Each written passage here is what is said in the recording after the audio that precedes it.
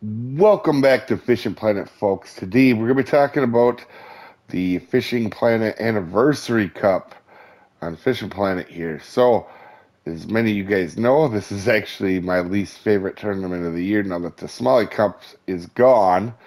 But there is something interesting we did seem to get in that patch. So the rest of the qualifiers and stuff are the same. And by the why, if you're wondering why this is my least favorite tournament. Nobody likes catching Atlantic salmon. All right, this is Atlantic salmon in the first two qualifiers. We'll go through them here too. White moose, and then the second one should be Michigan, and the third one is Trophy Chinook or Chinook at San Joaquin. So the semifinals are really cool. They're still at Kenny Creek for Trophy or Unique and Trophy Chinook. But we do have a different deal for the finals. If you see here, it says Solange River.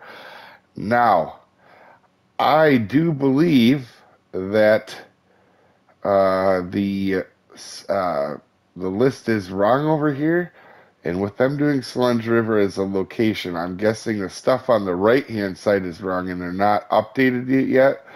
And you can see the rewards are actually up. None of them I have a personal interest in. I actually have these, that all of them that I can see. But there is obviously a new location, and if you don't have the X Series gear, that is quite a bit of X Series gear. You can actually win in these tournaments. Really, tournaments are a really good way to get X Series gear now. They never used to be.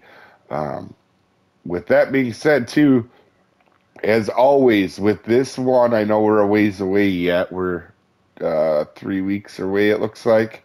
I will be live streaming these right on YouTube like I always do. And if I do happen to get lucky and make it on this one, I do guides for the rest of them if I don't make it. That way you guys can watch with me. And if I'm not streaming, I'll put out a guide for it. I don't I don't have too much hope for this one because I don't really like this one. So, but that being said, with the Sludge River being the finals, is kind of interesting. I do really like the semifinals and finals here. I just normally I love qualifiers and they're my favorite part of every tournament, but these qualifiers are just not a lot of fun.